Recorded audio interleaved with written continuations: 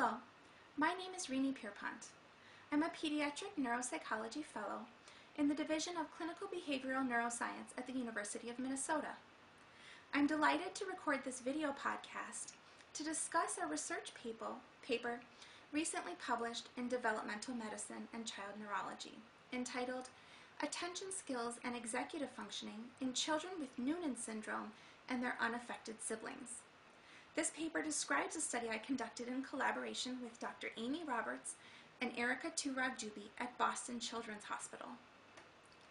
Noonan syndrome is a relatively common genetic condition that occurs in approximately 1 in 1,000 to 1 in 2,500 births. Clinical features associated with Noonan syndrome include congenital heart disease, growth delays, and distinctive facial characteristics. Noonan syndrome can be caused by mutations in one of several genes that are expressed in a common molecular signaling pathway, known as the Ras/MAP kinase pathway.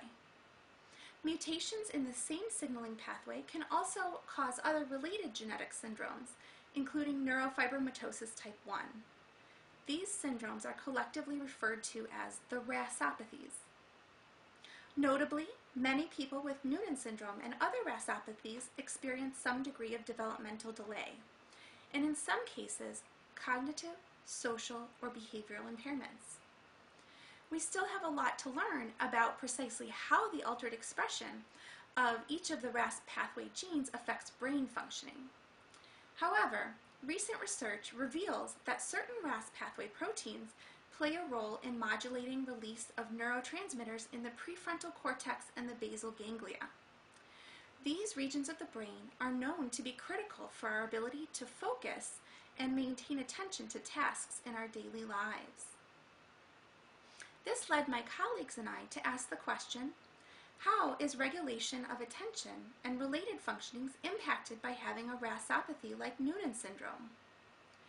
Although we've known for some time that nearly half of children with neurofibromatosis type 1 exhibit symptoms consistent with a diagnosis of attention deficit hyperactivity disorder, or ADHD, there have been no previous studies investigating attention skills in Noonan syndrome or other Rasopathies. We studied a group of 32 children diagnosed with Noonan syndrome and a comparison group of 16 of their unaffected siblings. In this study, we found that 31% of the children with Noonan syndrome had previously been diagnosed with ADHD, a rate that's higher than the rate of this diagnosis in the general population, and also higher than the rate of ADHD diagnosis among unaffected siblings. We also found that when using both DSM criteria-based scales and broadband behavior scales like the Child Behavior Checklist, parents of children with Noonan syndrome rated their children as having significantly greater symptoms of inattention, hyperactivity, and executive dysfunction than their siblings. We then administered a set of 3 behavioral tasks that directly assessed attention skills, including auditory attention, sustained attention over time, and the child's ability to monitor and inhibit their responses.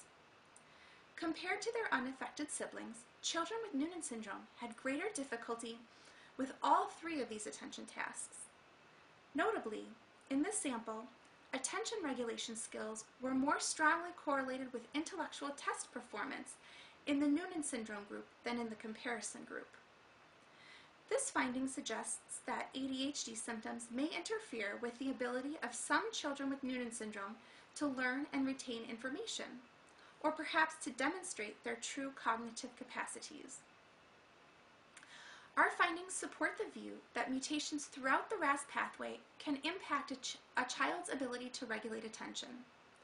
Furthermore, our results highlight the importance of clinical evaluation for ADHD among individuals with Noonan syndrome, with the goal to provide appropriate interventions that reduce the functional impact of attention problems on academics and work functioning, on social relationships, or on general well-being. I hope you've enjoyed learning about our research, and I invite you to read our article in Developmental Medicine and Child Neurology to learn more about attention skills in children and adolescents with Noonan syndrome.